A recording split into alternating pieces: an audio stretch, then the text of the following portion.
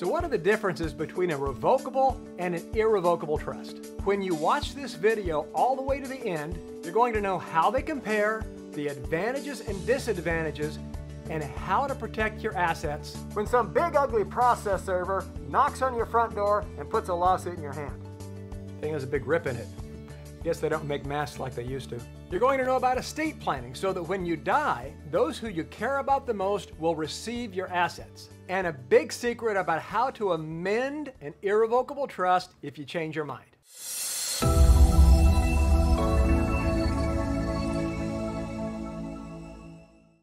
Hi, this is the Business Guy. I've been in the asset protection business since 1991. I believe we have over 65,000 clients and have established literally thousands of trusts and companies for other law firms, accountants, and members of the public. We have attorneys on staff, and you can visit us at assetprotectionplanners.com. And if you're watching this on YouTube, please click the like button and enter your comments. And you can also click the subscribe button so that when more videos come out like this, you'll get notified. So what is an irrevocable trust? An irrevocable trust is an agreement allowing property to be held by one party for the benefit of another, stipulating that it cannot be readily revoked, altered, or amended. It's commonly used for asset protection and estate planning. A trust is a legal tool that consists of a settlor who has the trust created, a trustee who manages the trust, and one or more beneficiaries who benefit from the trust. You will also hear a settlor referred to as a grantor or trustor. Then the next question we answer is about revocable versus irrevocable trusts and how they compare. Revocable versus irrevocable trusts. Okay, so what is a revocable trust? It's commonly referred to as a revocable living trust. It is an estate planning tool that a settlor can change at any time. So if your needs change, you can make amendments freely without the interaction of a third party. So why doesn't everybody set up a trust that's revocable as opposed to an irrevocable one?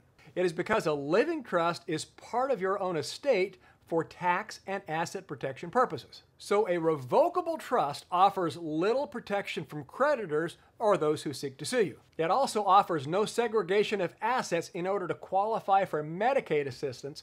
Plus, upon your death, such a revocable trust is yours for state and federal tax purposes. So why irrevocable? The primary reason people use the irrevocable trust is to protect assets from lawsuits. Legal theory commonly allows a creditor to step into the shoes of the debtor. It allows the creditor to do what he or she could do. For example, let's say a settlor of a trust could freely change the beneficiary. The one who sued the settlor could step into his or her shoes and change the beneficiary to himself. If the trust allowed the settlor to independently spend trust assets on himself, the creditor could step into his shoes and do the same. Plus, some people who use irrevocable trust do so to make sure others carry out their wishes when they're no longer around. This is common in second marriages where a spouse wants to make sure that children from the first marriage get at least some of the assets. So you mean I can't ever change it? Well, it's not quite like that, as there are often ways to make changes. It depends on how the trust is drafted. But if the purpose is asset protection, the changes often require the approval of a third party, such as the trustee. Most trusts for this purpose are called discretionary trusts. So for example, if you decide to cut out a beneficiary or add a new one, simply ask the trustee. The trustee, such as our law firm, at its discretion, can do so. The trustee has discretion to decide whether or not the act would be in the best interest of the trust and its beneficiaries, and if doing so would put the trust assets in harm's way. You know, things like this Baby Yoda cookie. Or maybe like this dog. My dog. He's a good dog. Or like this boat. That boat. That one right there. That one. Now, with most irrevocable trusts, the settlors or beneficiaries may request that the trustee make certain changes. The trustee can generally do so if it does not put trust assets at risk. Now, to say it another way, if you could change it directly, the judge could force you to change the beneficiary to your legal enemies. So by making it irrevocable, you are much more likely to get what you want, the use of the trust assets.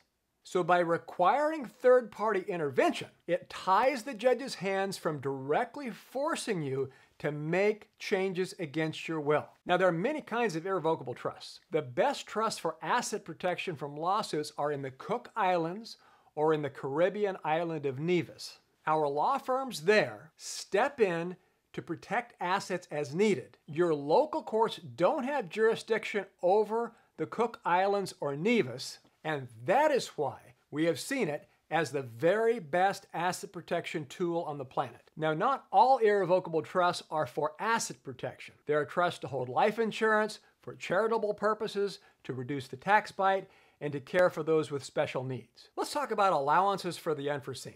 Now, properly drafted trusts allow for a wide range of future possibilities. For example, are there circumstances that would warrant a change of beneficiaries or trustees? Sure there are. Perhaps mom and dad unexpectedly have another child. One child exhibits evidence of long-term substance abuse. One child has a tragic military accident while the parents are still living. The trustee dies. A well-drafted trust addresses all of these circumstances. So how can it be irrevocable if I can really change it? Now notice the operative word I. Irrevocable doesn't necessarily mean that nobody on the planet can change it. It doesn't mean that you cannot suggest a change to somebody else. It just means that certain people cannot independently, without outside cooperation, change it. And this is a good thing. Remember, if you could change the beneficiary at a whim, the judge could force your whim to be your enemy at law. Now, we all like control, but if the trust is written improperly and you have the power to change the trust, then you will likely get creamed in the courtroom. At that point, the judge would be the only one who would have the control, and that would likely not be a good thing for you. That's because he'll force you to use that control and change the beneficiary to the one who sued you, and that will allow them to take all the money held therein in order to satisfy the judgment. So to have real control, set up an irrevocable trust with an independent trustee. Then you put yourself in control instead of the guy who is suing you. Now you can get more information on how they work, how they're used, and what they do by calling Asset Protection Planners at 1-800-830-1055 or by visiting assetprotectionplanners.com. And please remember to click the like button. This is The Business Guy.